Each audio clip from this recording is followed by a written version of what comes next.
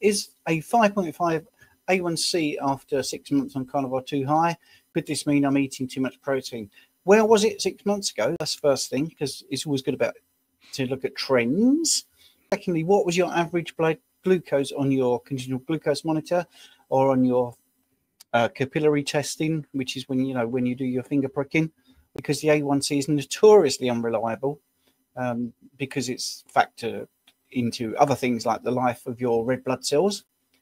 5.5, no, I don't think that's particularly high. I would be very interested in your actual average blood glucose from your daily readings. That would be the thing that I would be going by, to be honest. Could this mean I'm eating too much protein?